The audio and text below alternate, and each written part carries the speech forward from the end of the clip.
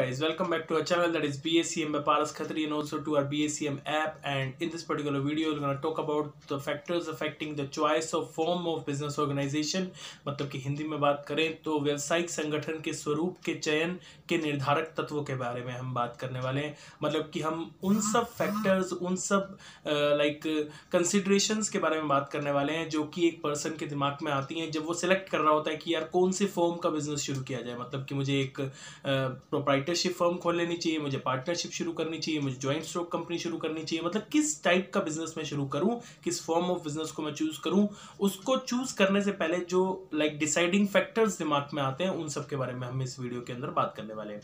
तो सबसे पहला आता है the cost of setting up the organisation, यानी कि प्रारंभिक लागत कितनी आने वाली है। देखिए, अब मान लीजिए कि आपका बजट ही एक प्रॉपर बिजनेस का 1 लाख रुपए का है, ठीक है, और उसके अंदर में आपको पता चलने वाला है कि यार मुझे जो है वो इस पर्टिकुलर टाइप की कंपनी खोलने के अंदर ना 60-70 हज़ार रुपए का खर्चा आ जाने वाला है। तो is it a wise decision to do that? Because ultimately फिर उसके बाद में आपके पास में अपनी कैपिटल के लिए ही पैसा नहीं बचने वाला है। तो जब आपके पास में उसके बाद अपनी कैपिटल के लिए ही पैसा नहीं बचने वाला है तो उस टाइप के बिजनेस खोलने का क्या मतलब है? तो आपको ये देखना होगा कि आपके पास में टोटल इन्वेस्टमेंट कितनी है, ठीक है, मतलब टोटल अमाउंट ऑफ कैपिटल आपके पास में कितनी है और उसमें से इस टाइप की ऑर्गेनाइजेशन को सेटअप करने में कितना खर्चा आने वाला है। तो ये आप जो है वो कंसीडर करके ही सिलेक्ट करते हैं the type of choice of form of business organisation, आप उसके अंदर से सिलेक्ट करते हैं।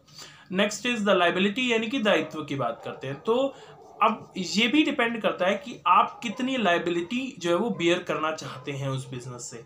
अगर आप चाहते हैं कि आपकी लायबिलिटी लिमिटेड रहे, ठीक है, तो ऑब्वियस सी बात है आपको लिमिटेड लायबिलिटी वाले ही बिजनेसेस जो है वो चूज करने होंगे, ठीक है। और नहीं तो अगर आप चाहते हैं कि हाँ मैं अपने बिजनेस के लिए सब कुछ करने को तैयार हूँ, आई वांट अनलिमिटेड लायबिलिटी, तो आप उसके अंदर फिर सोल प्रोप्राइटरशिप, पार्टनरशिप फर्म जो है वो चूज कर सकते हैं जिनके अंदर आपकी लायबिलिटी जो है वो अनलिमिटेड हो जाने वाली है। सो ये आपकी लायबिलिटी की बात हो गई, यानी कि आपके दायित्व की। अब बात करते हैं कॉन्टिन्यूटी की। अब ये भी डिपेंड करता है कि आप बिजनेस जो है वो कैसे चाहते हैं, कि आप चाहते हैं कि बिजनेस कंटिन्यू चलता रहे for a longer duration of time, even आपके बाद भी चलता रहे, तो आपको अलग टाइप की ऑर्गेनाइजेशंस को स्टार्ट करना होगा, जैसे कि एक जॉइंट स्टॉक कंपनी हो गई या कोऑपरेटिव सोसाइटी हो गई। नहीं तो आपको क्या स्टार्ट करना पड़ेगा, आपको जो है वो अगर आप चाहते हैं कि ये जो है वो जब तक मैं हूं तब तक ही ये बिजनेस ऑर्गेनाइजेशन रहे, उसके बाद में ये खत्म हो जाए, कंटिन्यूटी नहीं चाहते आप, तो आपको जो है वो पार्टनरशिप फर्म या फिर आपको प्रोप्राइटरशिप फर्म के बारे में सोचना होगा। क्योंकि उनका क्या होता है, वो तो एक बारी आपने शुरू किया तो उसके बाद जरूरी नहीं है कि आपके बच्चे उसी एक्सपर्टीज के साथ में उसको चला सकें, ठीक है।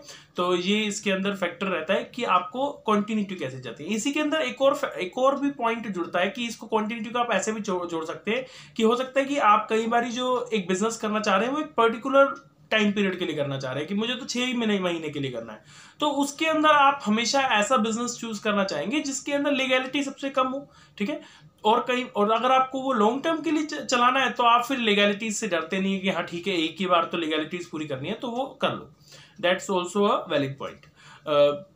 नेक्स्ट इज मैनेजमेंट एबिलिटी, यानी कि प्रबंधन की योग्यता। अब ये भी डिपेंड करता है कि आपके अंदर मैनेजरियल स्किल्स कैसी है। मतलब कि if you are N MBA, आप IIM से पढ़े हुए हैं, आपको बिजनेस का बहुत अच्छा एक्सपोजर है, आपने कई जगह पर जो है वो काम भी किया हुआ है, बहुत साल बिजनेसेस में गुजारे हुए हैं, तो हो सकता है कि you may go for a larger size of organisation. आप एक बड़े बिजनेस को शुरू करना चाहते हो, आपको सारी चीजें पता हो, ठीक है, तो आप जो है वो जॉइंट स्टॉक कंपनी जैसा भी कुछ सोच सकते हैं जिसके अंदर बहुत ही कॉम्प्लेक्स है उसका एस्टेब्लिशमेंट भी, तो वो सब कुछ आप सोच सकते हैं। बट लेकिन अगर आपकी मैनेजरियल स्किल्स उतनी अच्छी नहीं है, आप बस एक बिजनेस करना चाहते हैं आप, तो उसके अंदर आप जो है वो शॉर्टर फॉर्म्स ऑफ बिजनेसेस के अंदर भी जा सकते हैं। Next is capital consideration. अब ये तो बहुत इंपॉर्टेंट है, ये तो ऑब्वियस सी बात है कि भैया अगर पैसे जितने होंगे उसी हिसाब से तो आप बिजनेस ऑर्गेनाइजेशन के बारे में सोचेंगे कि भाई अगर आपके पास में कैपिटल बहुत कम है तो आप कोई बड़े फॉर्म ऑफ बिजनेस के बारे में सोच ही नहीं सकते हैं, तो आपको उसके लिए छोटे फॉर्म ऑफ बिजनेस के बारे में सोचना पड़ेगा। Next is the degree of control. आप कितना कंट्रोल चाहते हैं बिजनेस के ऊपर, आप कितना नियंत्रण चाहते हैं। अगर आप नियंत्रण पूरा चाहते हैं तो आपको जो है वो लाइक सोल प्रोप्राइटरशिप जैसा कुछ सोचना पड़ेगा, जिसके अंदर आपको फुल कंट्रोल ऑफ बिजनेस हो, ठीक है, आपको कोई भी लाइक परेशान ना करे, ठीक है। जबकि अगर आप जो है वो लाइक कंट्रोल फुल नहीं चाहते हैं, आप सिर्फ बिजनेस को एक्सपेंड करना चाहते हैं, तो you can go for a public limited company type of something, ठीक है। तो आप जो है वो सार्वजनिक कंपनी के बारे में भी सोच सकते हैं। And last point is the nature of business. अब ये भी डिपेंड करता है कि बिजनेस का नेचर कैसा है। अगर बिजनेस का नेचर उस टाइप का है जिसको आप लार्ज फॉर्म ऑफ स्केल पर ही कर सकते हैं, तो उसके अंदर आपके पास ऑप्शन भी नहीं है कि आप उसे लाइक शॉर्टर स्केल पर कर पाए। और अगर बिजनेस ही कोई ऐसा है जिसको बहुत ही छोटे तरीके से ही किया जाता है और उसको करने का तरीका भी वही है, तो उसको जो है वो बड़े स्केल पर आप कैसे कर पाएंगे। सो आई होप गाइज आपको ये पॉइंट्स जो क्लियर हो गए होंगे। अगर फिर भी कोई डाउट हो तो you can ask us in the comment section. Like कीजिए, शेयर कीजिए, सब्सक्राइब कीजिए। Thank you very much.